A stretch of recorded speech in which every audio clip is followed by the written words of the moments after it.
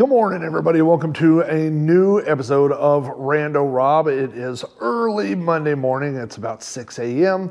It is freezing cold. It is not quite literally freezing in the building, but it's very close. It's freezing outside. I believe it's 31 degrees outside, and inside the building it is 35. So not technically freezing, but pretty close. Close enough if you're filming a video. So I hope everybody has been having a good week, a good January. Our January has been relatively awful. We've had a lot of stuff going on and hitting the family all at one time, which included the passing yesterday of our beloved cat, Noodle. We are still dealing with that right now in the household.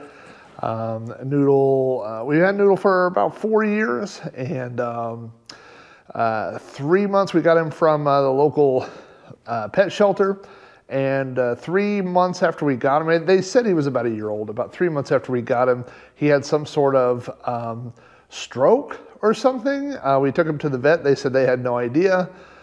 They said for thousands of dollars they could do exploratory brain surgery and tell us exactly what happened. We said we'll pass on that. And so for the past 4 years, we have been taking care of a mostly normal cat with definitely some quirks. Part of the effects of his original stroke or whatever it was it affected his equilibrium. So although he was able to walk around and get around, jump up on things, do everything's just like a normal cat, his head was always tilted at a 45-degree angle. And so he went through life with his head tilted like that. So it appears that a couple of days ago he had another stroke, and this one he did not recover from. So it's been a sad day around the house, a sad weekend, but you know, we love our pets while they're here, and we enjoy the time that we have. And my wife said that I'm paraphrasing here, I'm probably screwing it up, but she said the price of love is grief. And so that's something that we think about is, you know, obviously everything comes to an end. All living things come to an end. Anyway, we enjoyed our time with Noodle. You may have heard Noodle on some of my podcasts in the background. Some cats purr, and occasionally he purred, and some cats meow, and sometimes he meowed, but more often than not, Noodle wailed.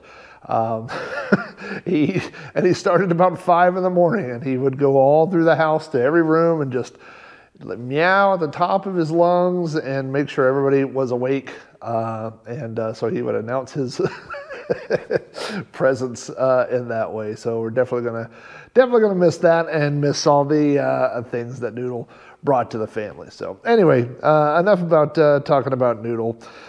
On Rando Rob, as you know, this is the show where I show off things, parts of my collection. I'm out here in the workshop this morning, and I don't know how much of the workshop you can kind of see behind me.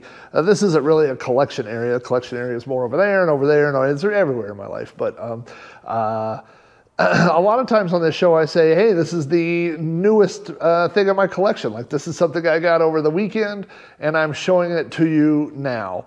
But this is the newest and absolute newest thing I've ever had on Rando Rob, because we're gonna open it right now. This is one of those cool opening videos that the kids do, an unboxing video, if you will. Now, I saw, actually, let me tell you what these are. These are the brand new Dungeons and Dragons action figures based on the 80s cartoon.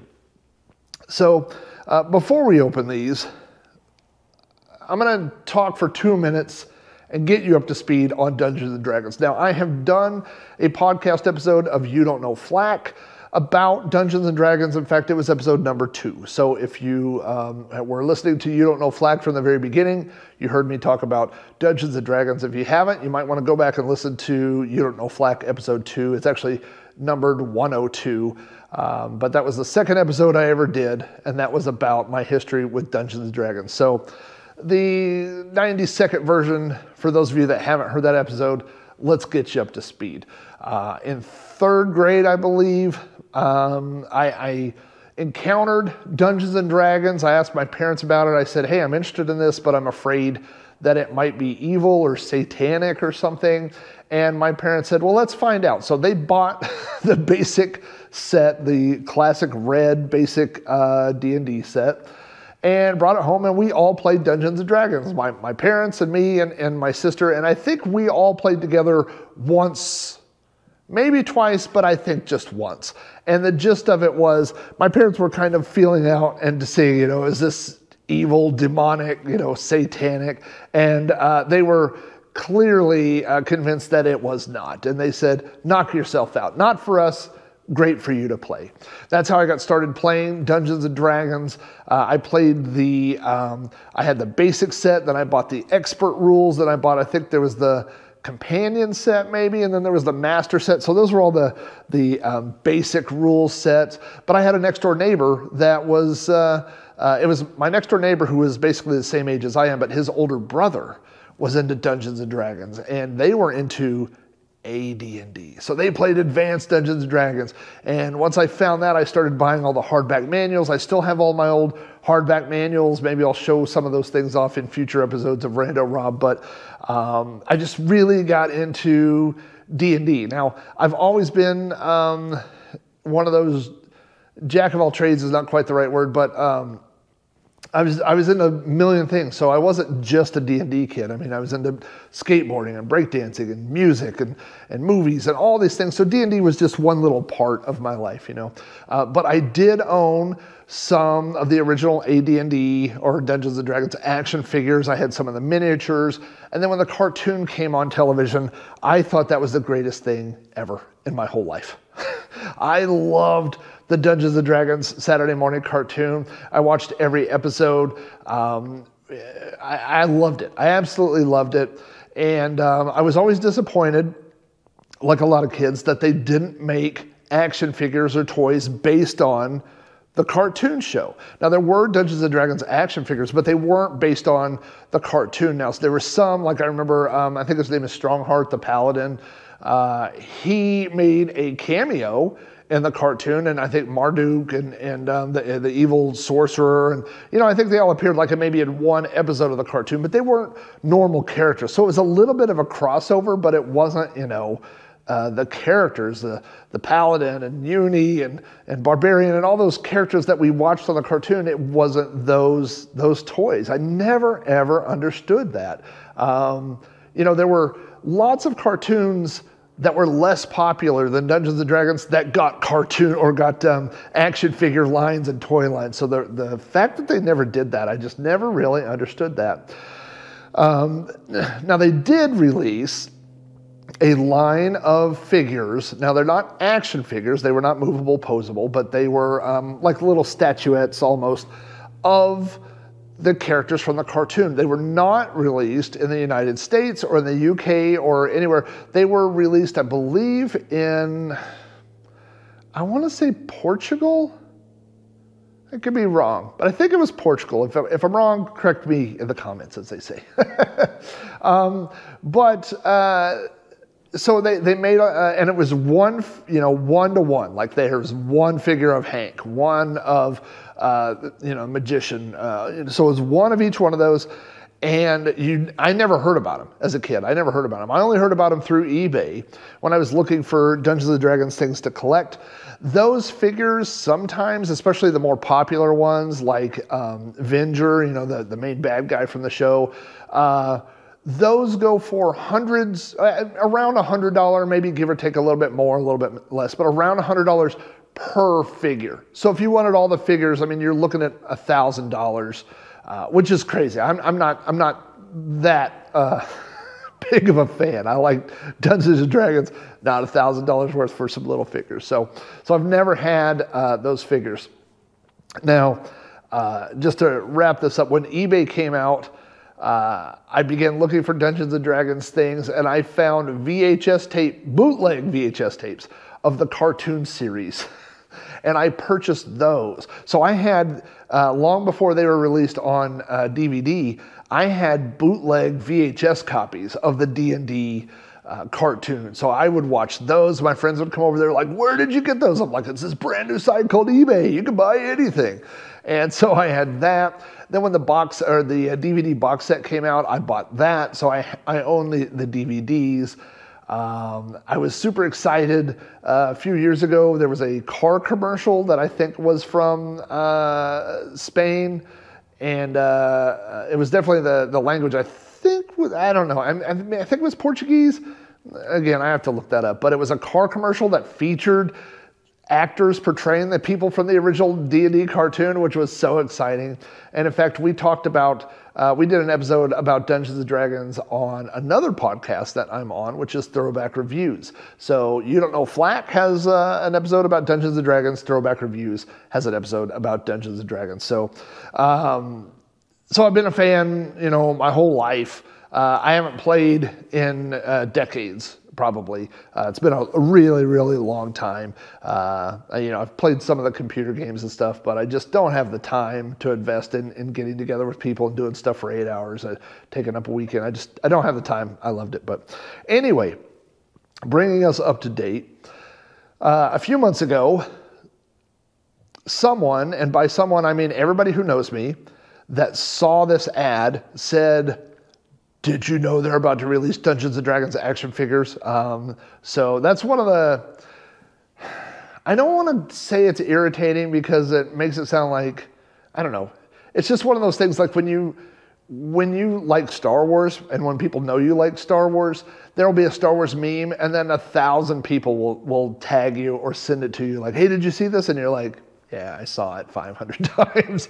But it's hard to be irritated because they're doing it because they know you like Star Wars and they think they're doing something nice. So I'm always polite when that I get them over and over and over, But that is a thing that happens. That probably happens to you. Something that you like, people will forward to you or tag you, and you'll see it multiple times. So a lot of people sent me, and I'm grateful because it's definitely an announcement I wouldn't want to miss.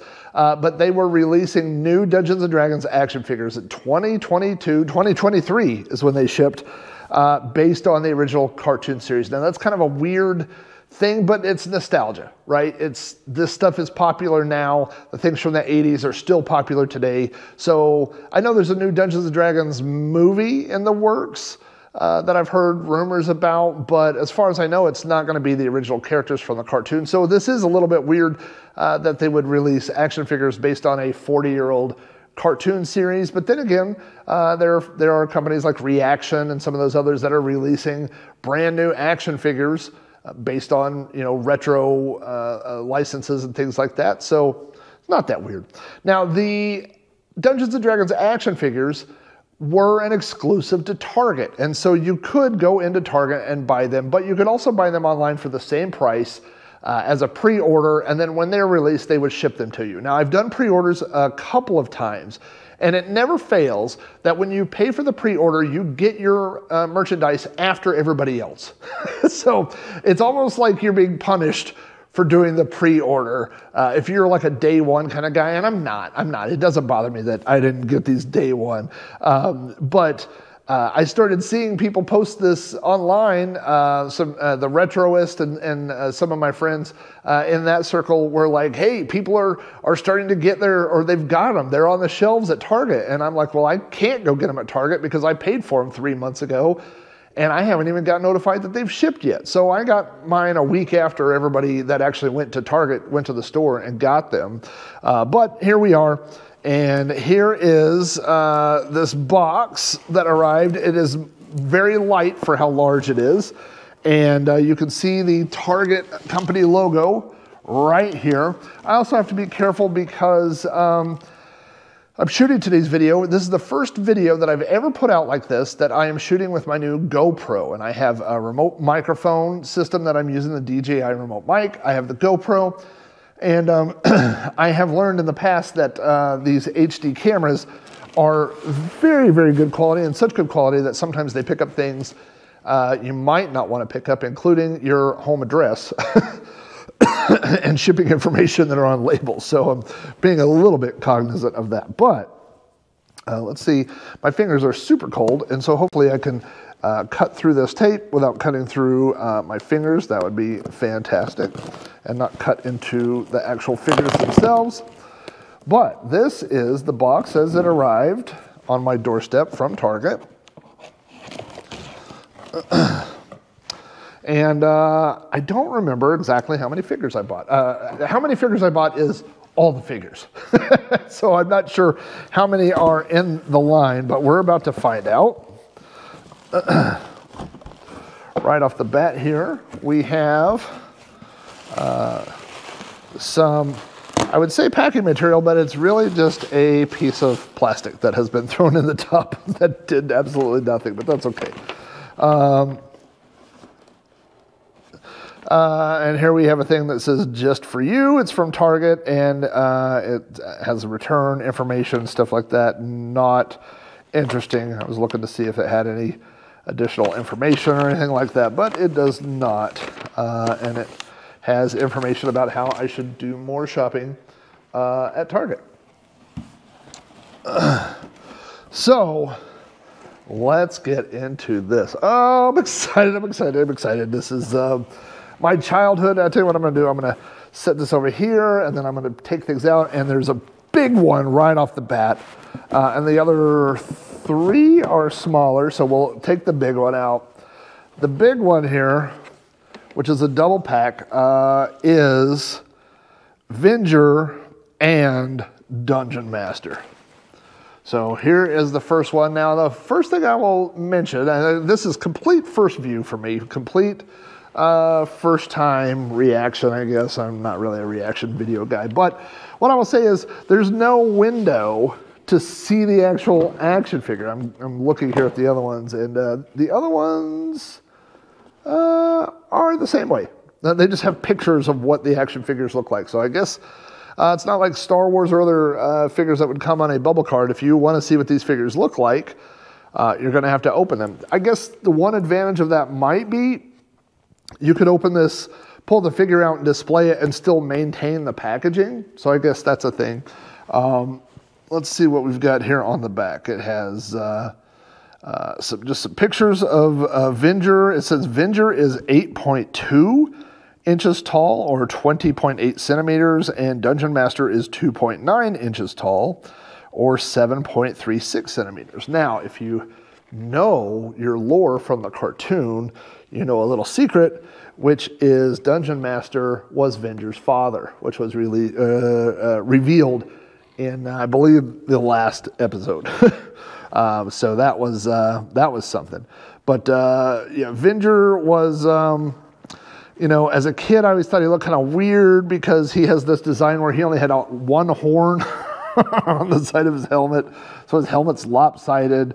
He kind of looks like he's wearing a long party dress with bat wings. So it's an oddly designed character. Now, it almost looks like, I can't tell. No, I was going to say it almost looks like maybe this would be what it unfolds into some sort of display or something, but I don't think so. Also on the back, it shows the other characters that are available, which is Hank, Diana, and Bobby, which you can see right there.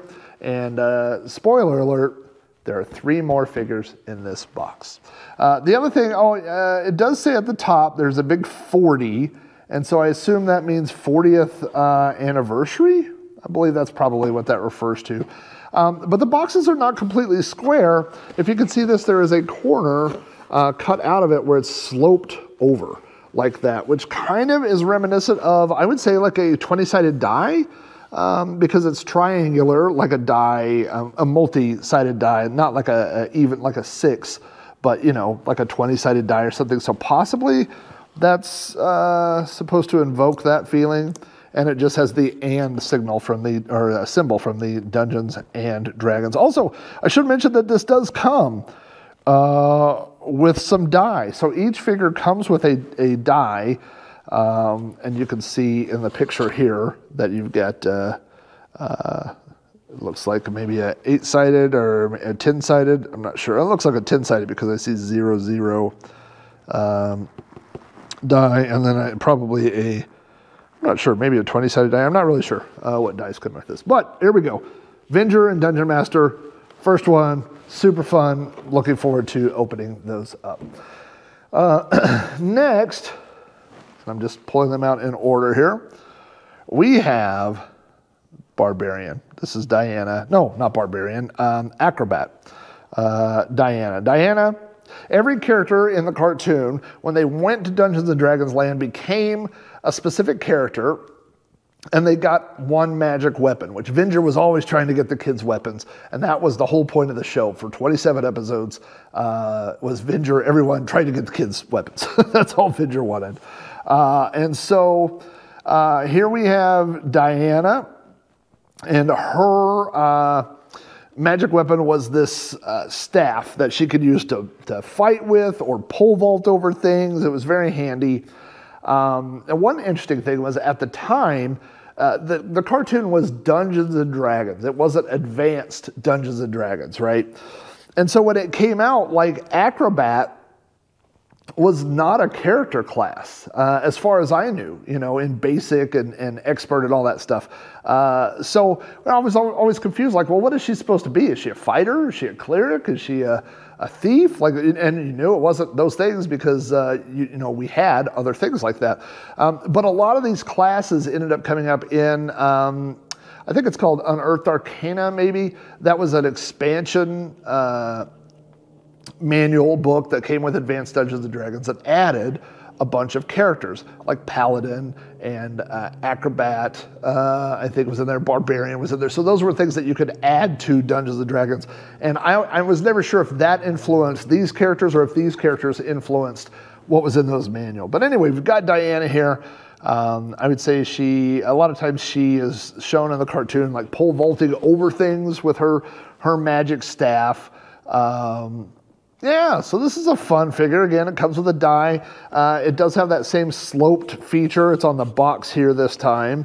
And it says other figures that are available includes Bobby and Hank. So it does not list Venger and Dungeon Master. But there we go. There is Diana. Next up, and I'm going to do these in a specific order, is Hank. Hank is the leader, kind of the de facto leader of the party.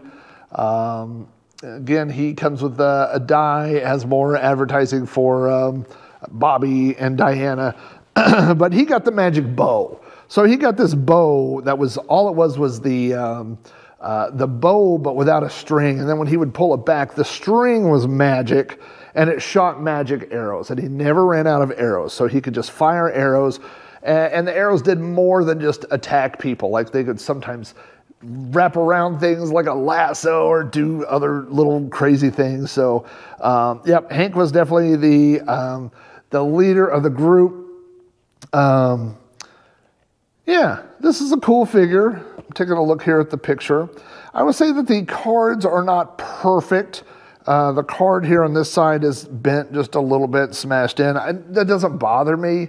But I would say if you're going to buy this because you're a collector and you wanted it to be an absolute mint condition, I don't feel like it's an absolute mint condition. I don't feel like that one sheet of plastic that was thrown in the top did anything to keep this from rattling around and hitting the edge. So obviously the side of this, I mean, it's almost imperceptible. You would never see it on a camera, but I mean, feeling it, you could feel there's a little part that's creased right there. So if you were trying to get one in mint condition, I might go to the store and look for one, you know, off the shelf. This one looks like Hank comes with an 8-sided die, I believe. So I wonder if you get a whole set of dice once you've purchased, you know, all the figures. You know, each one shows the die that it comes with, but it doesn't say, like you would think it would say 8-sided die or something like that, but it doesn't seem to have a label. It just has the guy. Now, I will tell you that a lot of these figures have interchangeable pieces. And I know that Hank has an interchangeable hand. He has a hand that's a normal hand and then one that looks like he's drawing back the string on the bow. And it actually comes with 2 bows, one with the magic string pulled back and one with where it's just he's carrying it. And some people online have reported that the hands have broken already. The finger, I think, broke off or something. I can tell you that this is probably the most handling these figures will ever have. I will open these figures up. I'm going to put them on my shelf for display. I may keep the boxes. I may eventually toss them. I don't know. I collected Star Wars Black figures for a long time, and I kept the boxes. And when I moved, I threw all the boxes away. I said, "Who cares? I just like the figures." So I don't know. I may keep the boxes. I may not. It kind of depends on also. Like I feel some tape here on the bottom, and maybe the boxes can be opened without damaging the package at all. So if that's the case, I might actually keep it. But again, they're certainly not, like there's a little tiny tear here. Actually, that's where the box comes together and forms. But yeah, so I would not say I would say they're 98% quality, 95% quality, but not 100%. So again, not a deal breaker for me personally, but just something to be aware of. Anyway, here's Hank. All right, and if you noticed a little jump in the video there, it's because I am recording this for the first time with my GoPro 11. I mentioned at the top of the show that I got a GoPro for Christmas. I have purchased a lot of accessories. I've purchased a lot of things, and I'm learning the system. And the first thing that I've learned is that it goes through batteries really fast. And so if you're filming inside the house, maybe I'll just plug it into the wall, or I'll recharge the battery before I start. So anyway, the last figure here in the box is a 2-pack, another 2-pack. And it's probably, depending on your age group, one of the most loved or one of the most hated combos from the Dungeons & Dragons cartoon series. This is Bobby with his pet unicorn, Uni. People love to hate Uni. Uni was, I don't believe, ever helpful. I'm trying to think if there was ever a moment in the series in which she saved our characters. Off the top of my head, I'm not thinking of one. There may have been one, but Uni was definitely kind of I would say the Scrappy-Doo of the series. And of course we have Bobby, who became a barbarian when he passed through the portal. So he was a barbarian, and he got this magic club, which worked very well as a baseball bat against orcs. And many hordes of enemies. He could swing and just knock multiple bad guys on their behinds. The club was good for breaking open doors and opening cavern walls and smacking open the earth. It did an awful lot of stuff. So very, very cool action figure. It looks like he comes with a 12-sided die. So we've got Bobby and Uni with the 12-sided die. Bobby, I think, was probably most relatable to younger viewers because all the other kids were friends and they were teenagers, and Bobby was the younger brother of Sheila, the thief. And so, if you were watching it maybe with an older sibling or something and you were the younger one, you might relate more to Bobby. Obviously Bobby had found Uni at the very beginning of the series, and Uni was with them throughout their adventures. And there was always the little bit of sadness knowing that someday they would return to Earth, or hopefully that was their goal, was to find the portal that would take them back to Earth, but that Uni would not be able to go with them, and so that was always a little bit sad. But anyway, yeah, we've got the final one here of Bobby and Uni. So, yeah, as a quote-unquote unboxing, this is definitely the newest things that I've ever showed on the channel. I hope you enjoyed seeing these. I really enjoy them. I enjoy seeing them, holding them, touching them, seeing the artwork. I can't wait to open them. I will post some pictures on my Patreon once they're all open and on display. So if you're on my Patreon, you can go check that out. But I'm pretty happy. I'm pretty happy with them. Like I said, there was one or two that had some kind of dinged up edges on the card. Again, this one, when you're running your finger. But I mean, 95% would be low, like 98, 99%, But that's always that risk you take when you order stuff. Again, throwing one piece of garbage plastic in a box that's 99% empty air is not going to protect anything. So I hope you guys enjoyed this episode of Rando Rob. I enjoyed doing it. I enjoyed trying out the new camera system. I enjoyed that. I enjoyed looking at these figures. And most of all, I enjoy sharing my collection with you. So thank you guys. As you know, on YouTube and on my podcast feed, which is Rando Rob on iTunes, or you can listen to them on podcast.robohara.com. The remainder of the week, I will be sharing previous old episodes of Rando Rob that were only available to my Patreon supporters over the past couple of years, and now I'm releasing them to the public to share with everyone. So there are some good ones this week. So if you enjoyed this one, I think there'll be a couple coming this week that you will enjoy. If you want to watch the videos, they're on youtube.com/Rob O'Hara, and there is a Rando Rob playlist where you can go through and see all the Rando Rob videos. So thanks for watching, and I'll be talking to you later this week.